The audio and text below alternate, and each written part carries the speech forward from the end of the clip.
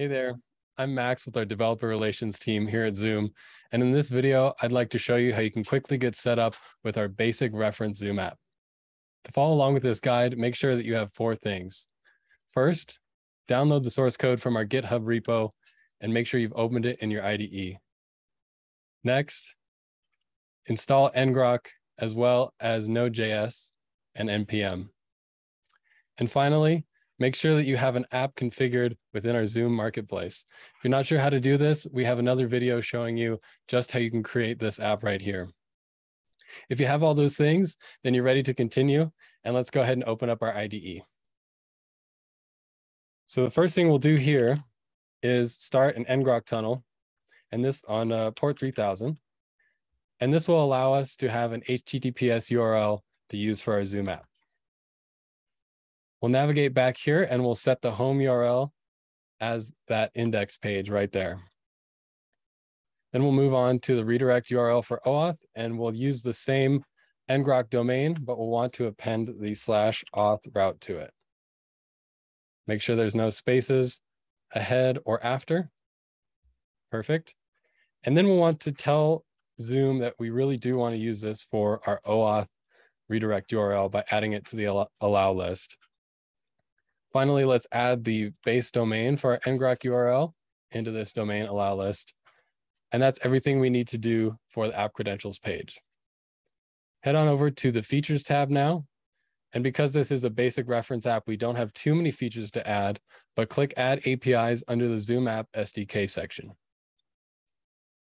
We're looking for the share app permission, and it's right there. Perfect. We'll make sure that's selected, and we're ready to continue. Let's head back to our IDE and open up a new terminal window. Here we're going to install our npm dependencies. And because I've already installed them, it went pretty quickly. We can see right here that it sets up Husky for pre-commit checks and also generates the session secret for us. Along with that, if we look at our files, we now have a .env file that's been created where you can see there's a field for our client ID, client secret, and redirect URL. So let's go ahead and grab those from our Zoom app in the marketplace and fill out this .env file. If we go back to the app credentials page, we can copy the client ID and we can paste it within the ZM client ID field. And we'll do the same thing with our client secret, as well as our redirect URL.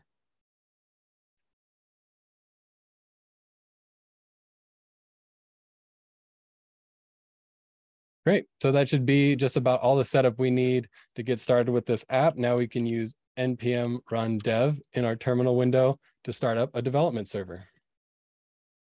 You'll see that it gives us a local host domain, which is where our server is running, but we'll actually want to use the HTTPS URL from our ngrok server.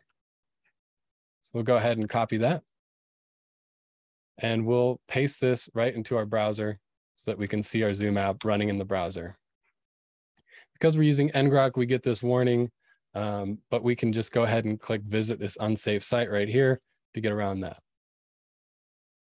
Awesome, now we have our Zoom app running in our browser, but really what we want is to get it running in Zoom. So we'll click install, and it will install the app for us.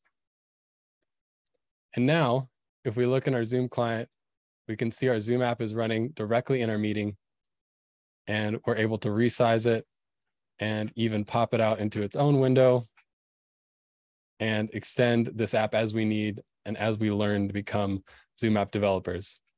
Well, that's everything I have for this video. Thank you so much for watching, and I hope to see you in the future. Happy coding.